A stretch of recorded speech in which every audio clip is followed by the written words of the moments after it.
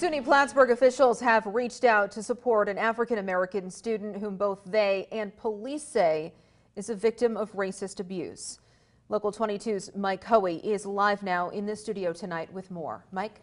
Well, Lauren, SUNY Plattsburgh President Dr. Alexander Nyeti has tweeted they've provided the student in question a safe new place to live. This is after apparently being subjected to racially motivated harassment.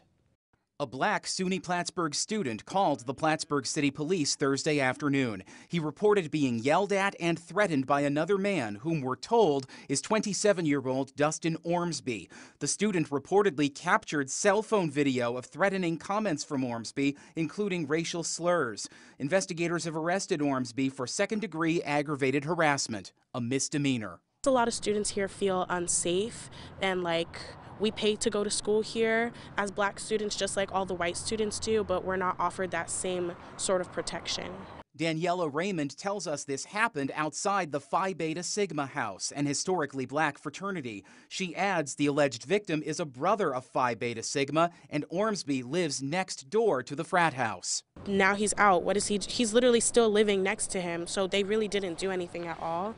Two white students say quite a few people on campus are sad and disgusted. I do know that it has hurt the community here and that a lot of students are, it's really weighing on their hearts. I am deeply ashamed that this still happens in New York and even still in America to this day. I thought things have changed since we're in 2022, but clearly it just hasn't. Raymond says she's well aware of that.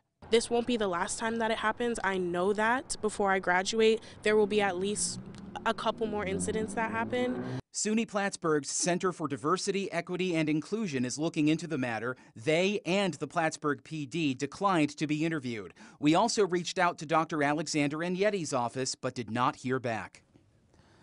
The Plattsburgh PD did say today, though, Dustin Ormsby has been arraigned and released on his own recognizance. Daniela Raymond referred to that. It's also not clear yet tonight when Ormsby might have to go back to court. Live in the studio, Mike Hoey, Local 22 News. Mike, Burlington police are hoping to track down the person responsible for the third gunfire incident of the year. Police are